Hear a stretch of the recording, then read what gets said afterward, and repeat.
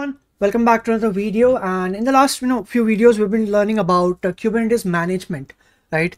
And there's so many offerings by so many startups and companies to make it easy for developers to work with Kubernetes without knowing the underlying complexities. And we did a video on KubeSphere, so you can check it out in the DevOps Bootcamp playlist. Here you can find, right? We've done like getting started with it. And for those of you who don't know, it's a cloud native application management tool, right? It's open source, and you can use Kubernetes. It uses Kubernetes as its kernel, as you can see over here. And you can see that it provides a plug and play architecture, allowing third-party applications to be seamlessly integrated in the ecosystem. So for example, CI/CD tools, things like that, right? And when we're talking about the features in the previous video, I'm not going to go through it obviously again, because we already covered it.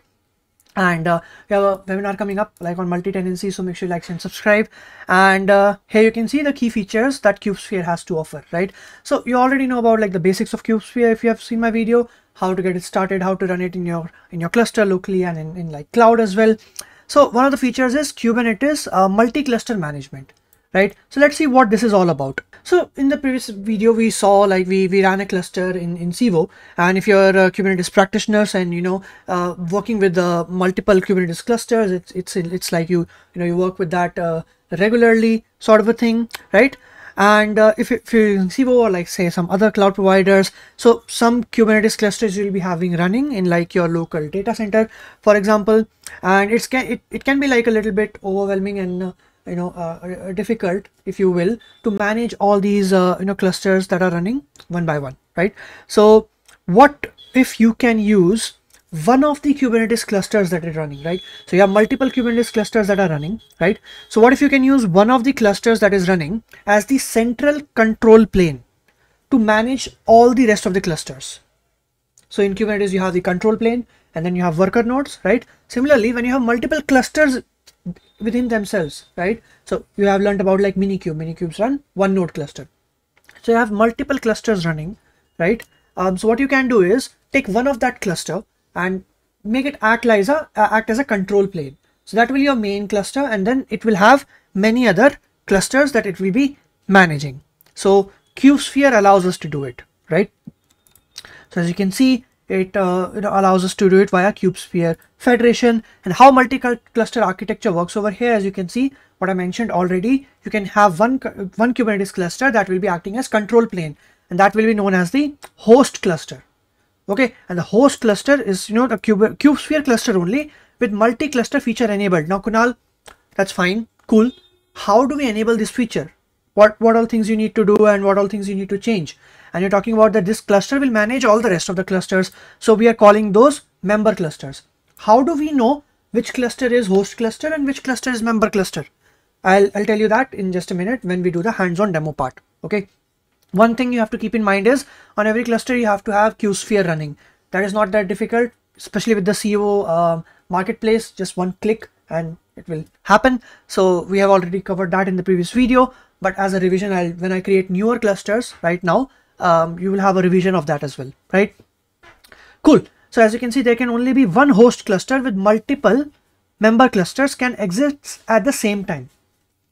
Okay, and you can see that it's either connected directly or through an agent.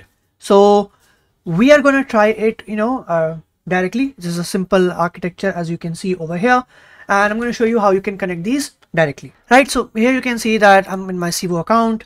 I can go to the clusters that I have running. This one is the one that I had in the previous example, right? I can just go to the endpoint, right? And I can go to this part. Very simple. I've covered this in the previous lecture, so make sure you check it out. Now I can log in, right? I can go to my password.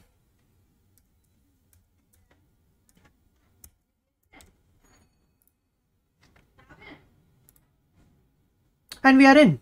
Okay, so we already explored this in the previous section. You can see that we have one cluster running. If I go to platform, you can go to cluster management or access control. This is something we'll do in future videos. But let's go to cluster management right now.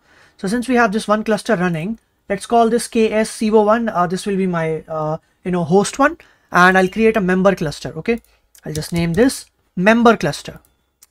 I'll default everything. I'll have this as no worries. Cilium. In the management, I'll add KubeSphere. Create cluster. Okay, I'll just show you how to add how to create one cluster as host and another one as member. Then you can add as many as you want as members. Remember, there can only be one host cluster. Okay, cool. This will take like around 100 seconds or less than that, to get started with it. So what I'm going to do right now is, while that member cluster is being created, let's try to make this cluster the host. So I can go to CRDs, custom resource definition, right?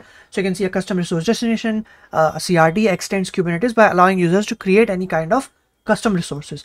What I'm going to do is, I'm going to go to cluster configuration, right? There we have it, and we're going to go to KS installer, edit YAML file. So now in this KS installer, when you go to the, when you scroll down around here, you will find a tag called multi-cluster and cluster role. This basically means, what do you want this cluster role to be for this particular cluster? I want it to be host cluster. Isn't that correct? Okay. After that, I'll just click OK. And there we go. So now that's it. Literally, don't have to do anything else. So my host cluster is now set up. And now I want this host cluster to have some member clusters associated with it that it can manage, right? When we talk about multi-cluster management. So for that, we need a JWT token. Okay, we need a JWT token. So when I go to, let's say, kubectl, and here basically we can get the JWT token. So this is the command, as you can see on the screen, that you have to run in order to get the JWT token. And this is the token that I have. This is going to be very important when you are adding, member clusters in. So it's very important for that. So I'll just go to my external IP, right? We can just copy the external IP for my member address. 30880. It's not loading right now because it takes a while. We ran the logs, as you can see. So if you want to see the logs of when it's getting created, I can just download it. You can use the Civo CLI as well. Okay, but I've just downloaded the config file because if you may not be familiar, the CLI, I don't want to confuse you, but it's pretty straightforward. You can use the Civo CLI. I can do export path, not path, kubeconfig.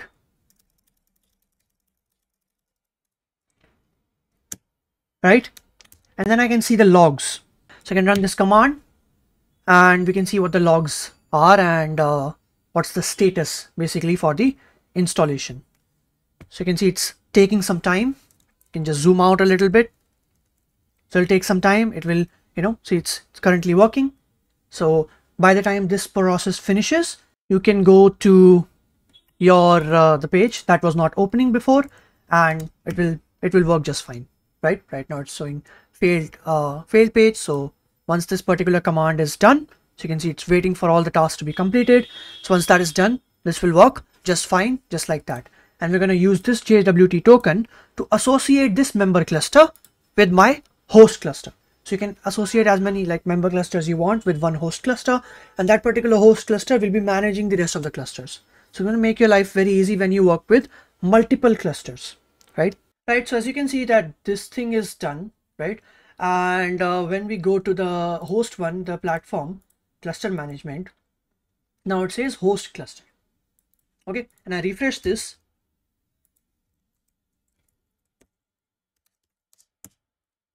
Should be working. Now this is my member cluster. Okay, I can log into this.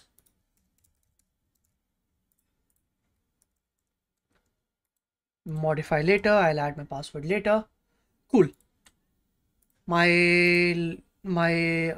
token got lost. I can just do it again. There you go. JWT token. There we go. I'll copy this. So host cluster is set up. No problem.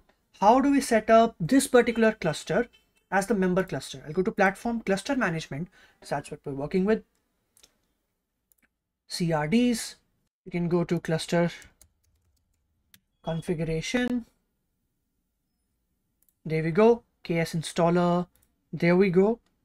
And we can edit the YAML file. And we need to connect this one with the host cluster, for which we already have the JWT token. Via that token, we'll be connecting it. So we have to go to authentication for that. Here we go, authentication. You can see token, secret, we have just added that. Okay, and since this is a part of the multi-cluster, so in multi-cluster, what is this? Host or member? Member. Multi-cluster, this is member. And we can click on OK. We may need to have to like wait a little bit to, see this in place. State management. So as you can see that this, the logs thing, it sort of like restarted when we were adding the member cluster. So we're going to have to wait for this to be complete, right? So basically what is happening is it's setting that cluster as like the member cluster, and then we would be able to add this particular one in the host cluster.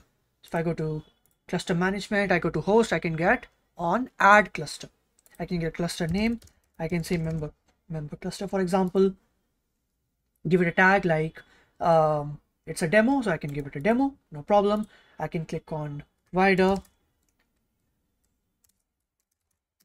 Civo, and description is test cluster. Can go to next. So here I would have to add the kubeconfig file of the target cluster if I'm using the direct connection. If you're using the agent connection, then you'd have to work with that. So you'll have to use an agent for that via proxy, but here what we're going to do is we're going to run direct connection. All right, so I can just copy paste like that, right? This is the one that I got just from Civo. You can download your kubeconfig file from here, right? Cool. So here you can see the multi-cluster control plane of KubeSphere connects to the member cluster through the kubeconfig that has been provided, and the host cluster must be able to directly access the member cluster through the server address in the kubeconfig file. Where is the server address? Over here. So you can make sure that this one is like accessible via the host. You can add like some internal address as well if you're using, depends on like your cloud provider. So as you can see, the host cluster and the member cluster are in the same internal network. Okay, so I think that looks good, and I'm just going to click on create. It says created successfully. That's good. Member cluster. And if I go to platform, cluster management, there we go. We have the host cluster and we have our member cluster. Very nice. We have successfully set up multi-cluster management. All right, so I'm just going to close the one that was of the member cluster. I'm just going to close that, right? So you may have this doubt, right? So Kunal, we have multiple clusters. Do we have to log in into like multiple accounts for KubeSphere? No, I can close this. And now I can manage this member cluster via the host cluster. Just click on this. Let's see if everything looks good. Civo provider looks good. Check out the cluster nodes. 2 nodes looks good to me. Some components, yeah, that all seems to be working fine. That is correct. Pods and stuff looks good. Amazing. So now we are able to access it via the host. So I'm not logged into this, I'm logged into this one. Similarly, you can add other ones, but make sure the thing that was mentioned previously, whether it should be in like the same internal IP address, or this one should be accessible to the host cluster, the IP address. So server address part is important. And that's pretty much about it. And now you can add as many clusters as you want, and using the member cluster, I'm managing that, application workloads, projects, system components, doing all the things that were mentioned in the feature section. So this was one of the great use cases of KubeSphere multi-cluster management. I will do in the next videos. We'll see some like application based use cases, but try it out, see what works for you, and take a screenshot and let me know if you were able to successfully set up multi-cluster management using a cloud provider like Civo and KubeSphere. Let me know on Twitter, share about it, and share what you learned. Join the Learning Public Initiative, And that's pretty much about it. Make sure to check out the complete DevOps playlist, just being updated, regularly. And yeah, write a blog about it if you want, share your knowledge. And that's I think that was it about this video. I'll leave the links to all these resources in the description below for you to check out, like documentation and stuff. And I'll see you in the next one. Have a great day.